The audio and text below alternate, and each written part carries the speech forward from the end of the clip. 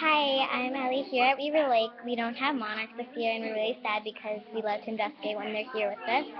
I think why we don't have any monarchs here at Weaver Lake is because of pesticides. Pesticides kill weeds.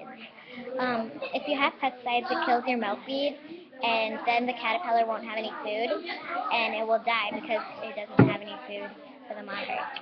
When the monarch is, and then the monarch will come. So yeah, that's sad. My evidence is that we don't have a lot of milkweed and we don't have monarchs here at Weaver Lake. The population has gone down because I think it's because of pesticides. And some solutions to help that those monarchs is don't have pesticides or plant milkweed somewhere else. We really want monarchs here at Weaver Lake so we can have fun investigating with them. We really love monarchs here. So please help us and don't have pesticides or plant milkweed somewhere else. Bye!